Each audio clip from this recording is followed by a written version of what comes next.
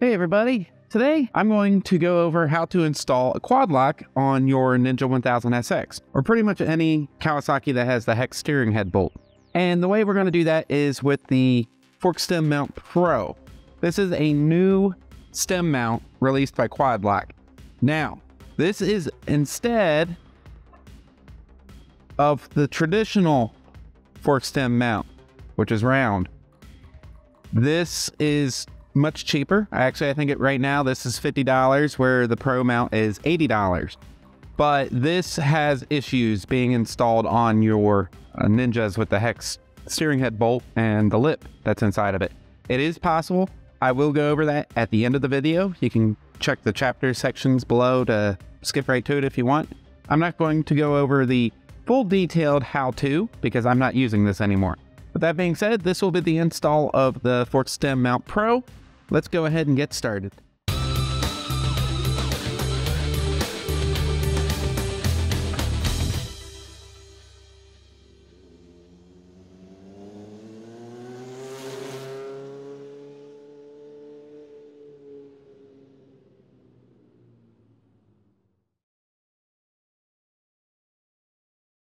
Okay, so inside the box, by the way, if you're looking at it, there's a pull tab, which neatly just rip the box open. So, doesn't matter. Just get the box open however you have to. Okay, so inside you will find a hex key, bolt, the stem mount with small clamps. There will be big clamps in here. We won't need those. And your quad lock mount, which I'm not going to need that because I will be installing other accessories. So we're going to go ahead and go to the motorcycle and put this on.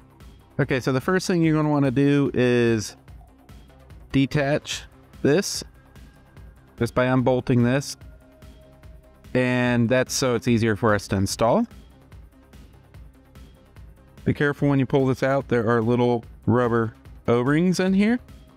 What you want to do is just, you're going to end up lining it up, and you'll have to probably push the little clamps in so that it drops right down. And use a little, and it'll pop in.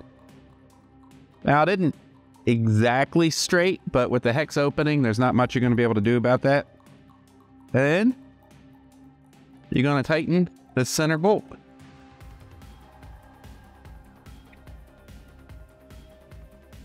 Make sure it's good and snug.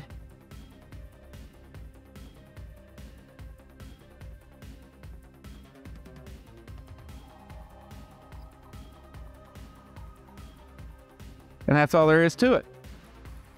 Okay, now that we've got it in, we're going to install this piece. Remember, it's got the O-rings on it, so don't lose them. Just slide it in. There's a little nut cert in here on this side that might want to fall out, so just make sure it's in all the way.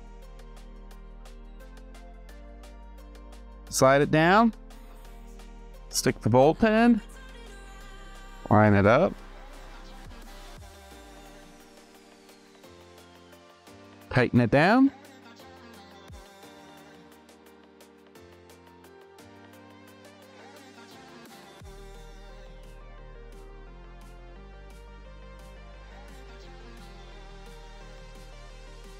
There you go. Now, once you have it tightened down, give it some torque. Make sure it doesn't move. If you're installing this directly, now you'll go ahead and install that. Remove the tab, put the bolt on. But I do recommend putting vibration dampener on here. If you don't, your phone cameras can get ruined. iPhones especially. No matter what, do not run your camera even with the vibration dampener, because your camera has image stabilization and it's going to continue trying to stabilize a vibrating phone, and that's going to ruin the image stabilization. So don't do that. But now that that's done, I'm going to go ahead and install my vibration dampener and my wireless charging head. Okay, so this is your vibration dampener. It's got a bolt inside. You'll just line it up into the teeth. Stick your Allen key through the hole and tighten it down. And then this thing counteracts the vibrations of your motorcycle. I tighten up this because it's moving around.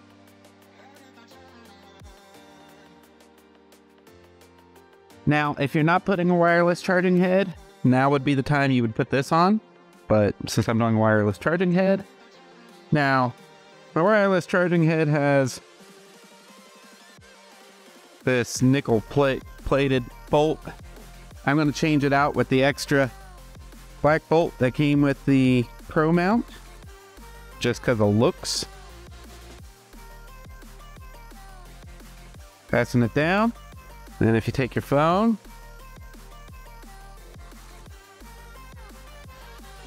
pops right off. Then go ahead and twist your phone. That's going to give you more torque to make sure everything's secure. And if it's all good, then that's all there is to it. So I'm going to show you why this works better. So if we go up through the stem mount, you'll see things that have expanded out evenly and they're not sprawled out. Where on the other stem mount, they expand, they butterfly out. And what happens is you can install it that way. You have to use some WD-40 to get the round fitting to fit through the hexagonal hole.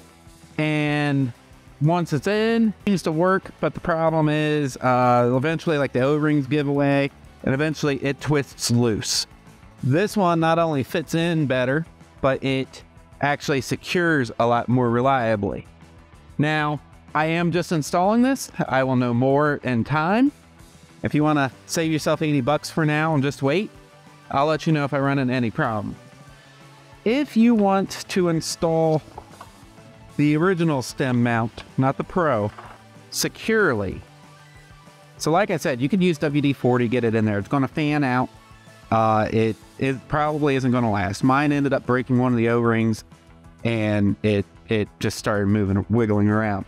Never lost the phone, but it's not going to be a secure mount. If you want to securely mount it, you're going to want to take the big bites and your nut, and what I did was I actually glued them together, super glue, just little dabs, and you're going to feed them up from the bottom of your stem tube with a hose or something, anything to lift it up there, and try and align it in the middle, and then you'll run the bolt down, hopefully hit it without breaking the glue loose and losing the nut, and get it threaded in. It is a painstaking process, but it is doable. I did do it. But the problem with that is every time you need to do something with your steering head bolt and take it off, you're going to be redoing the same process over and over. So I do recommend going with the Pro mount. But again, like I said, I just now, right in front of you, installed this. We will see how this holds up.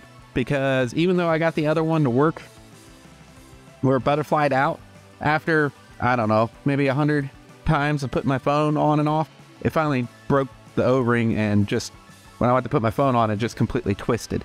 So I'll let you know, but right now this is the best option, and I am going to tell you right now. So we have a lipped steering head bolt, and the manual even says do not install. Okay, so what are your other options? If you still want quad lock, how do you get it on? Handlebar mount. If you can manage to find room, there's one little spot on each side of your handlebars that might work.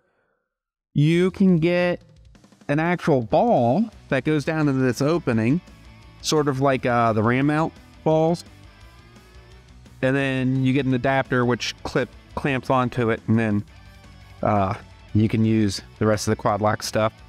None of them are perfect solutions. So this is the route I'm going right now. Like I said, this is not a review. This is just how to install with the Pro mount. I cannot honestly say if this is going to work a long time. Okay, I don't want you thinking, oh, Blue, you recommended it, but it didn't work. It failed. No, I'm saying if you're going to go with the mount, get the Pro mount. But I am not saying whether it's going to last or not. Time will tell. With that being said, thank you for watching. I'm sorry if this video wasn't exactly what you were looking for, but I try to be honest with you guys and let you know that this may not work. We will see, but it's on there good. It's not turning, so time will tell. But otherwise, ride safe and keep the rubber side down. Thanks for watching. If you have any questions, please feel free to leave them in the comment section below. I will try and answer everyone's questions as soon as possible. If there's anything you'd like to see, any tips, tricks, techniques, anything at all motorcycle related, please let me know. I do these videos for you, so anything that you would like to see, I am more than happy to do it. If you like this video, please click that thumbs up button. And if you haven't already, please subscribe and click the bell to notify you whenever a new video drops. Thank you again. Ride safe and keep the rubber side down.